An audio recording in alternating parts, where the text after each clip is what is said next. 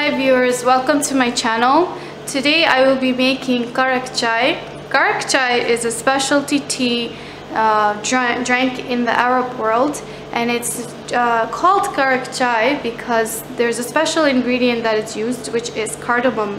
You can either use cardamom milk or you can use the actual raw cardamom pieces if you don't have the milk. I will go into further details later on about the cardamom, but for this chai you will need a pot, of course, a cup of water. We will be making tea for one person today. Some tea, I'm using Lipton yellow tea, some sugar to your liking, and then the cardamom. Now if you're not a big fan of cardamom, you can always take that out and just go ahead and make the chai. But since we are making Karak Chai, we will be using cardamom today. And I will be particularly using the cardamom milk because I don't need the raw pieces. I already have the cardamom flavor. If, however, you don't have the milk, you can use the cardamom raw pieces. You will only need 1 or 2, and you will need to put that into your boiling water along with the tea bag and let it boil along with the tea. Okay, so let's go ahead and watch how this is made. Okay, so here I've already poured my cup of water into the pot, and I've turned my stove on to the highest level, so it can come to a boil. Okay, so viewers, here the water has come to a boil, and I'm going to drop in my tea bag. Now once you put your tea bag in there, you need to put your heat down to medium high is good, and just let the tea bag boil a little bit longer, about a minute or 2, so the flavor comes out more. Now when it comes to the number of tea bags you should use, a good tip to remember is you should never use the same number of tea bags as the number of people you are making the tea for. So if you're making it for 10 people, you don't necessarily need to use 10 tea bags. That might make your tea very strong. One moderate way to go about it is you cut down 1 tea bag from the number of people that you're making. So if you're making it for 5 people, you use 4 tea bags. If you're making it for 10 people, you can even cut it down to 8 tea bags. Also, it depends on your liking. If you like your tea very strong, you can use 9 or even 10. But the way I usually do it is I only use a little less than the number of people that are there.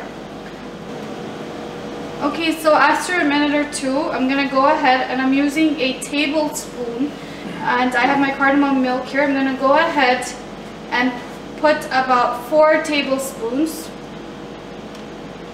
That's 1, 2,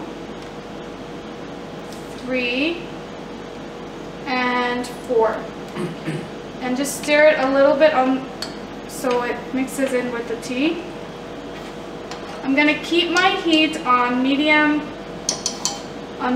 high, so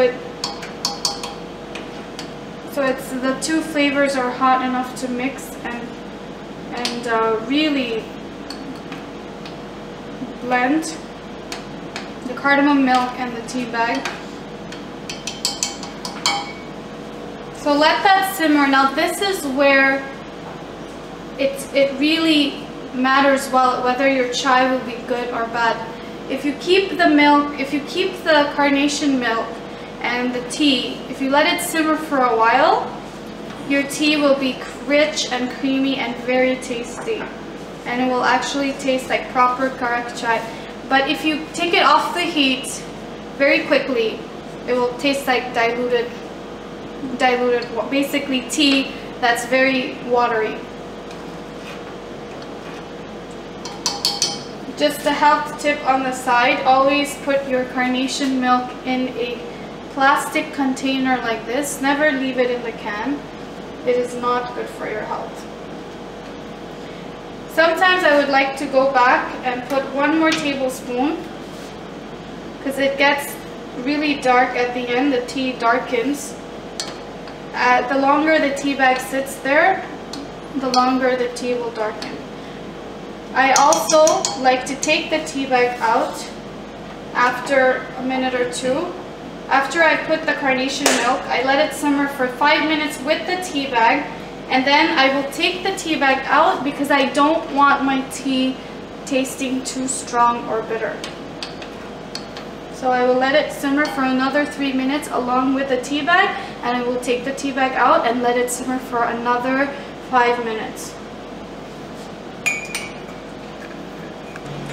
Okay, so this is after I've let my tea simmer for a total time of 10 minutes. I let it simmer for 5 minutes with the tea bag, then I took the tea bag out and let it simmer for another 5 minutes. And now my Karak Chai is ready. I've already gone and put the sugar into my teacup. Now I'm going to pour my tea into my cup and stir it with a spoon.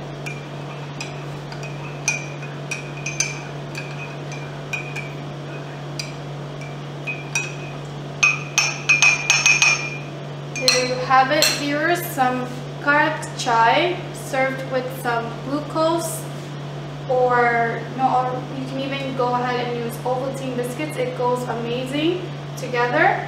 I hope you enjoyed this recipe, and if you subscribe and like, we would appreciate it.